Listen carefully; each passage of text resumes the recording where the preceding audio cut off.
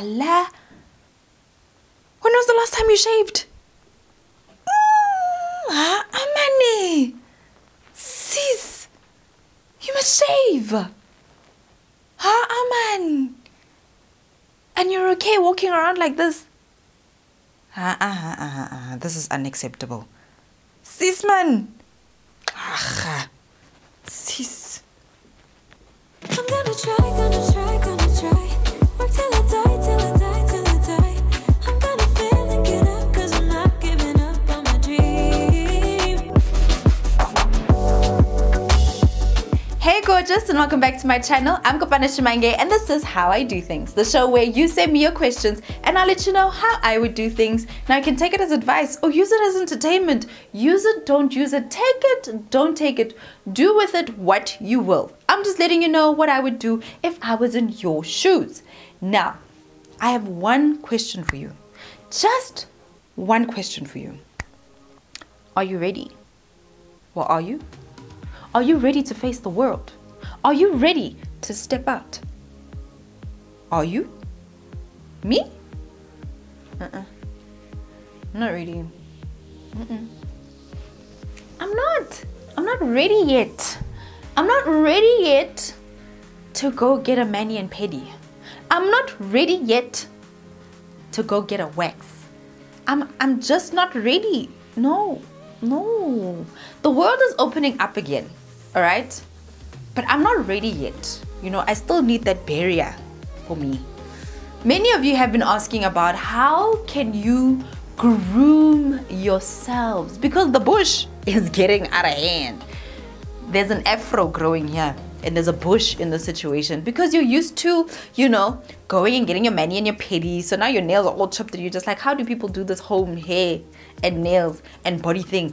And now there's hair growing all over the place and you're thinking to yourself, the methods that I've been using are just not going to be sustainable, right? But I still need to look good and feel good about myself. So how am I going to do this?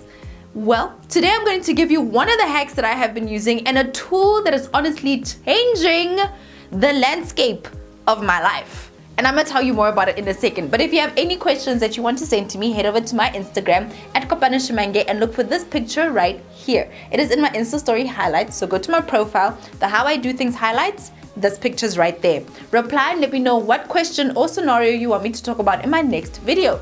And I'll do a video all about it. So let's not waste any more time. Let's get into this whole home grooming situation and the one hack and the one tool that I found that is changing everything. So hair, body hair, the bush, baby. Yes. How's the bush doing? Is it grown? Is it just poof? Like every time you take off your panties, it's just poof, afro growing by the bush. It's a bush. The little girl down there is just covered, engulfed in just hair.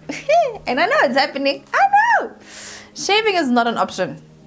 I'd rather have a bush than shave. I'll be honest with you. I'd rather have a bush than shave. Have you ever shaved? If you want to itch, if you want to see yourself scratch down there in public, shave away. Now you'll see what will happen. Shaving down here is abrasive and it can discolor your armpits, so you can start to get dark armpits from constantly just shaving with a razor. And the legs we can shave with a razor, it's fine. However, waxing is just the one. It leaves you smooth, the hair grows back slower and it grows back thinner, but it's very hard to wax from home. So what are we gonna do? I recently bought myself an epilator. Yes! Ta-da! I recently bought myself an epilator and I'm so excited. I'm so excited. So today I'm going to tell you what is this thing, how has it changed my life, and what do you need to know about how it's going to change the landscape of yourself. Smoother for longer. It is easy to use. And there's so many benefits to this thing. It is so worth it. You're going to save a whole lot of money by doing this. Game changer. Number one is that an epilator is like a tweezer, but like lots of tweezers all in one. So it's this machine, you can get it in different sizes, and at the top there's this little rolling thing and it's got like lots of tweezers on it. And what it does is it plucks the hair out of your skin the same way that waxing works. And I know a lot of you think about waxing and the first thing that comes into your head is That's what we think about when we go for a wax. We think about somebody's gonna be ripping and then we're just literally going to be sore. And to be honest with you, waxing does pinch. And I said pinch because the feeling of the hurt literally lasts for that long and it's gone. It hurts in the moment, but once it's ripped out, you get over it, right? So that's how waxing works. It rips out and then you're fine. You get over it. The pain lasts for a second. And that's why so many people do it, because the pain lasts for a second and the results last for up to a month. An epilator kind of works the same way. It's a machine, so it can come in different sizes, and it's got this little roller at the top that has a lot of little tweezers that plucks out the hair. So it plucks out the hair the same way a waxer does, but you can actually do a long strip at a time. I wouldn't advise doing a long strip at a time. I'd advise doing small strips at a time, but it works the same way. So it plucks the hair out of the root and leaves your hair, your legs and your underarms and other parts of your body smooth. So you're looking to spend about between 300 Rand and 1,500 Rand, depending on what you want to buy. You can go up more than 1,500 Rand. So the epilator plucks out all the hairs on your skin and leaves it super smooth. There are several benefits to this. Now imagine spending 500 Rand once off for something that you could use for 10 years. That is a thing. There are so many people who have used this specific epilator and have said that, yo, I've had this thing for 10 years until the motor gave in. 500 Rand, 10 years of smooth legs and underarms, so worth it. So the thing that you need to know about an epilator is that you have different types and different kinds. And this leads me to point number 2. There are different levels and different types of epilators that you can get. So the first one looks like a lipstick. It is so cute, literally really tiny thing. And this is a facial epilator. So some people use this to tweeze their brows. So because it has lots of little tweezers, if you're precise enough, then you can use it to just shape up the brow area. For example, I have hair above my brow that when I do tweeze and when I do thread, I remove that from the top. So I can use an epilator for that one, the handheld facial epilator. Some people have a little bit of beard situation going on, so they use that for that as well. And others, there's an epilator that is so small that it also takes care of the nose hairs. So that's the first type. So if you're the type of person to maybe pluck a few little hairs on the chin or above the lip, or that you like to just clean up the eye area, you can get an epilator for that as well. Then there's a second type, which is slightly bigger, but it's not as big as the body epilator. And it's small, it's cute, it's compact, it's about that big. And what you do with this one is for the underarms and the intimate areas. So the sensitive intimate areas, underarms and the bikini line. So shaving is not an option. You're gonna get ingrowns, it's going to itch like hell. I wouldn't recommend shaving your intimate area. But you can use this epilator for the panty line. So anywhere that the bikini touches, around the legs and around the top, that's what you use this epilator for. It also comes with the exfoliator as well, depending on which one you buy. However, the motor for this one isn't as strong. So if you're going to try and cheat and use it on the rest of your body, your arms and your legs as well, then it might actually give in much earlier. You may not be able to use it for 5 years.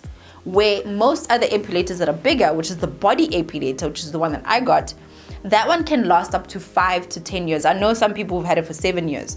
My sister has an epilator, and I don't know why I didn't think of using it, but she uses it. She's like, yo, it pinches, it hurts a little, but it leaves you so smooth. I've read many comments and many reviews where people are just like, yo, I've had this thing for close to 10 years, and I spent 700 or 500 Rand on this once off. If you ask me, it is so worth it. So once you get to this level of epilator, they come in different shapes and sizes. So I know that the flawless one is quite big, it's that big, right? And it's flat. So you can only use it on big areas of your body, like your legs and maybe your belly, but you can't target for the smaller areas. And if you buy that one, just know that you're only going to use it for those areas of your body. But if you get the handheld one, that is the body one, you can still go under the armpits, but it's not as precise to go onto the face. For me, the body one works because that's where I need it for underarms, intimate, as well as my legs. You can get this as a cordless or a corded epilator, meaning that one, you have to sit close to a plug, and use it there, and the other you can carry around wherever you want to. Now the cordless one can be used in the shower or out of the shower, and these are called wet or dry epilators. The dry one, you can't go into the shower or into the bathroom with it, so you want to make sure your bathroom is dry, and then you can use it then, but it can't get wet. Your legs can't be wet either. The wet one, you can literally use it in the shower, and some people like to exfoliate and then have a little bit of foam and then use it to make it easier in the removal process. So whichever one you use, think about where you're going to use it, how long do you want to use it for, and what are your preferences. If you're the type of person who likes to use a little bit of gel or something like a conditioner over your legs when you are epilating, then maybe you want to get the wet epilator, which is a little different, but it's still nice size and it can still last quite some time. Epilators are a little noisy, right? So this is the noise that mine makes. Epilators are that mine makes. There's some noise to it. There is some noise to it, but that is the standard noise. So I did a little bit of research and I found out that most epilators actually do make a noise. Anything with that type of motor or engine in it is actually going to make a little bit of noise. It's the same as anything that you use to shave your hair. So if your man uses a shaver, then you'll know that it makes some noise as well. But this is kind of like a standard noise. So it's okay. You can't really do it in secret while everybody's sleeping. They're going to hear you. You may need to do it in another room. Number 3 is that it hurts. I'm not gonna lie to you. I'm not gonna sugarcoat it. It hurts. There's a pinch. There's a pinch. There's going to be a pinch, okay? If you are a regular waxer, if you have gone for a number of waxes, then you know that waxing does hurt. It does pinch, right? But this is not a long hurt. This is not something you have to deal with an hour afterwards, not even 30 minutes afterwards. It only hurts when the hair comes out. After the hair is out, it stops hurting. So if you've gone for a wax, when you use an epilator, you'll see that the pain is similar. It doesn't come without pain. If you're gonna pluck something out, it's not gonna come without pain. And it's a little bit of pain. I don't even want to use the word pain. It's discomfort. That's it. And it's really short. So if you haven't gone for waxing before and you use an epilator, you may want to take it easy when you get started. So how I would recommend that you do it is do it a small patch at a time and give yourself breaks. Because this is a motor, you may want to just run the thing from the bottom of your leg all the way until the top. Now that's going to hurt. If you're waxing, you know that they do a strip at a time. So do your epilation in the same way, a strip at a time. So go for one strip, breathe. Do another strip, breathe. Do another strip, breathe. And that way you get through it. It does take a little bit more time, but you want to get used to the pain levels and you want to get used to the fact that it does hurt a little bit. And honestly, if you've been waxing, you realize, this is pretty normal. The more you do it, the more used to it you get and your tolerance grows. So from a pain level, it does hurt. It's a little bit of a pinch. It's like a lot of little pinches. But once the pinch is done, you get over it really quickly. Number 4 is one of the biggest reasons why I really love epilators, is that the hair grows back slower and it grows back thinner. Your girl. Nah, me, moi, sminaza. I've got thick hair. I really do. I've got thick hair up here, but everywhere else in my body, eyebrows are thick. I've got, a bit of sideburns. I've got hair in my arms. I've got thick hair. I've got thick hair. I've got thick hair, right? So the thing I love about an epilator is that it grows back thinner after you remove the hair. And if you've gone for waxing, you'll see that this is the same thing too. Quite a lot of products actually do this for you. If you veet a lot, if you wax a lot, and if you use the epilator a lot, you'll start to notice that the hair grows back thinner. I love that. The difference between waxing and using an epilator is that when you wax, you have to have a certain length of hair to go for a wax, or else you'll start to see that it's actually going to make your skin sensitive. But with an epilator, you can start and remove that hair and pluck it out when it's a bit shorter. So when you go waxing, they recommend that you have about 1/2 centimeter or around 1/2 centimeter of hair before you go for a wax, for it to fully come out and for you not to get that, some of the hair, some of the skin getting irritated. But with an epilator, you can start to remove it as soon as that hair starts to show a little bit and you're dealing with about 3 millimeters, 2 to 3 millimeters, then you can already use the epilator, which is amazing. So you can live your life and people won't ever see that you actually grow hair. But here's the thing. When you're using it in different parts of your body, you want to use different strategies and make sure that you take care of your skin before and after using the epilator. And this leads me to my fifth and final point. Number 5 is to make sure that you take care of your skin before and after using it. So it is recommended that before you use an epilator, right before you use it, that you exfoliate your skin. So one of my favorite scrubs to use for exfoliation is sugar scrubs or honey scrubs. Anything that has a little bit of granule in it to remove the dead skin. Now you don't want to be there just trying to change your complexion by putting in all the work and scrubbing until you turn red. You want to do a gentle exfoliation with a sugar scrub. I love sugar scrubs, so avocado, sugar, oats, honey, those favorites. You want to take it across your skin nicely, just exfoliate each part of your body for about a minute, and then after you wash it off, lotion a little bit, not too thick, and then you go through with your epilator. You want to work one section at a time. So I know you may be excited once you get it, but you do want to make sure that you go do the armpits one day, take a little bit of a breather, a day or two later, you can do your legs, a day or two later, you can sort out the bush, right? Now, if you ask me, I spend 700 Rand on an epilator that also comes with an exfoliator and several other different heads. It's going to last me for five years, and I'm going to have that smooth skin as opposed to waxing any day, babe. Any day. I can save that money, and knowing that I still look good. Imagine it, you will take an hour once or twice a month to do this. And during that time, if it was another way, you would leave the house to go do that. So ask the people in your house for some time and be like, yo, mama's going to the spa. Where's my spa? In the corner, in the bedroom, no one bother me. That is my home spa for my me time. If you need to do that, then do it. Take that time to take care of yourself, to do that self-maintenance, and to do that grooming. You will thank me later for getting an epilator. I'm excited about my epilator, and I'm going to continue to tell you how it goes. I'll give you some secret footage on my website, www.kopaneshmange.com, where I'll give you a few more tips and tricks on how it's gone for me. And if you want those, head over to my website and you'll find them. That's it for today. It is a Saturday. We're grooming, we're taking care of ourselves, we're looking good, we're feeling good. So enjoy your self-care Saturday. Until the next time with more beauty hacks, comment down below. Let me know what grooming things are giving you a bit of stress, and I'll come up with a few suggestions on how you can work around it.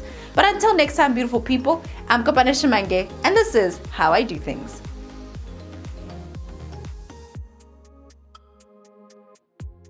Hey gorgeous, thank you so much for watching my video. I hope that you are enjoying your self-care Saturday, maintaining yourself and looking good. Don't forget to head over to my website, www.kopaneshmange.com, to get those extra resources and a little bit of a behind the scenes look at what happens before and after recording. If you have not subscribed, click on my face right here to subscribe, because I know you've been binge watching. Don't be that girl. Until next time, I love you and I thank you so much for all the support. Don't forget to share this with a friend who needs it, because you know your friend is walking around with those funny looking legs. Until next time, mwah, bye.